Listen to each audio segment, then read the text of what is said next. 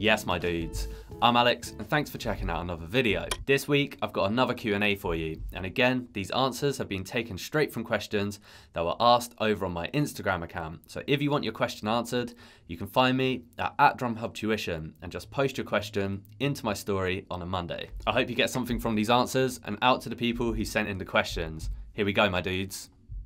Yes. All right, next question's been sent in by my dude Anish Pixtel. Apologies if I mispronounce anybody's names. And Anish has asked, I can't play fast enough and I don't know what to do to improve.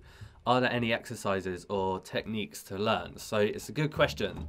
And this is going to vary quite a lot depending on whereabouts you're at with your playing and what it is exactly that you're working on. But there's two things I'd recommend. So the first thing is, if it's a technique thing you're working on or a particular technique, I would just slow it right down to make sure that each individual motion of that technique is feeling comfortable before you speed it up again, because by going really slow, this is where you're actually going to build that muscle memory that's going to make it a lot easier when you speed it up and play it faster. The second thing I'd recommend is, if you're working on just generally playing faster, or maybe getting faster with a particular pattern or a rudiment, I would try and get really specific and try and start to track your progress. So let's say, for example, you're working on paradiddles, and at the moment, I'm just going to get a metronome up quick. Let's say at the moment, your paradiddles are feeling comfortable at 120 BPM. So that would sound like this.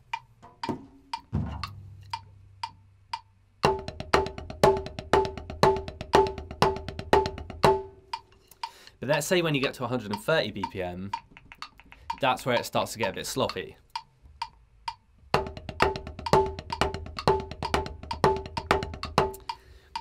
And you can't quite hold it there. And that's fine, but what I'd then try and do is start to push up your paradiddles in smaller steps every time you practice. So maybe the next time you practice, you could push it up from 120 to 122 BPM. So just a 2 BPM jump.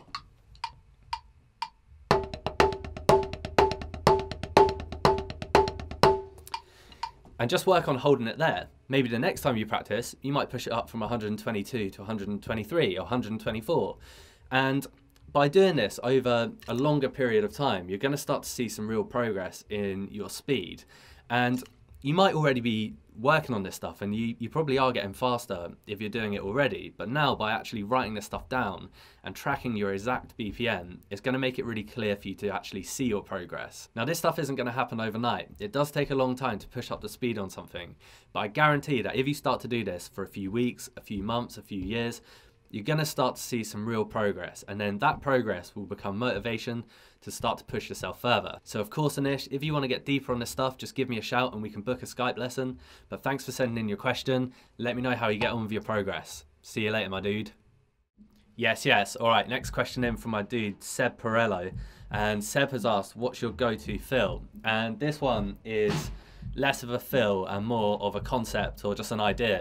And all it is literally right, left, left. So I play right, left, left all the time, but what I'll do is I'll play a bass drum straight after it, so it becomes a group of 4, so you get like... And then what you can do is start to add more singles to the front of that. So now if I play right, left, left kick, at the moment, I'm accenting the right hand, but of course you could play it however you want to. And then if I added another set of singles onto the front, you get right, left, left kick. Now, this little idea works really nicely in all subdivisions, and you can also then start to incorporate different ideas to fill in the space to make it an overall phrase. So let's start off by, let's maybe play some ideas in 16th note triplets. So I'll play like a 16th note groove into a 16th note triplet fill, and I'll try to just incorporate some of those right, left kick ideas in there.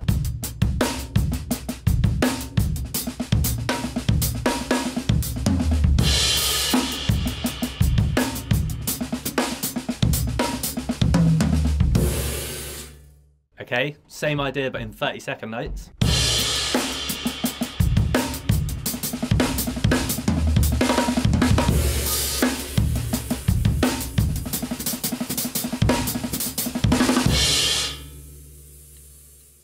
So there's just so much that you can do with it, man. So just get creative, start to fill in the space, combine subdivisions, experiment with accents. Let me know how we get on with the chop, man. Thanks for sending in your question, Seb. See you in a bit, my dudes.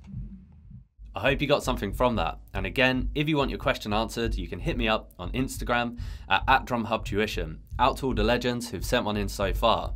If you're digging the videos, hit the button to join the Wednesday crew, man, and I'll see you next week.